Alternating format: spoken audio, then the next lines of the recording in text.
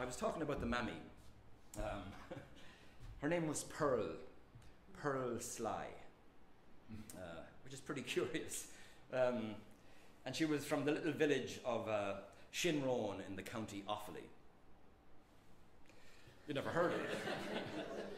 Well, what was if I was to tell you that just down the road is the ancestral home of the great-great-grandfather of Barack Obama?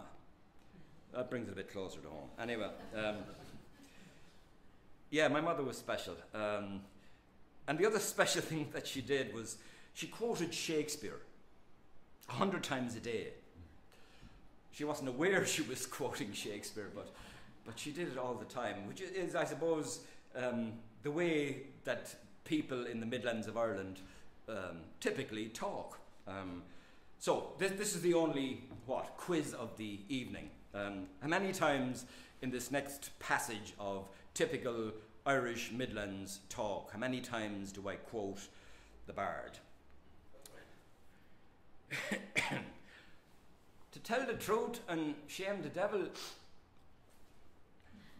I only heard of your man Shakespeare once, and that was from an old school teacher. What the dickens is his name? Oh, a fellow who loved to hear himself talk.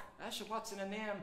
But many a time and oft he'd come over to our house of an evening, and the mammy would dance attendance on him. He'd be as happy as the day was long, harping on about your man Shakespeare, laying it on with a trowel. Sure, you couldn't get a word in edgewise.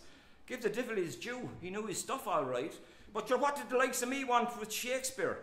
I was never so betumped with words, but sure, 'twas all Greek to me.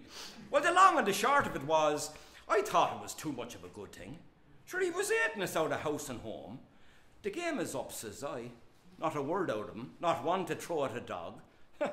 As luck would have it, he leaves. Sure, 'twas a foregone conclusion. Shakespeare. Neither rhyme nor reason to it if you ask me, but sure, that's neither here nor there. Okay.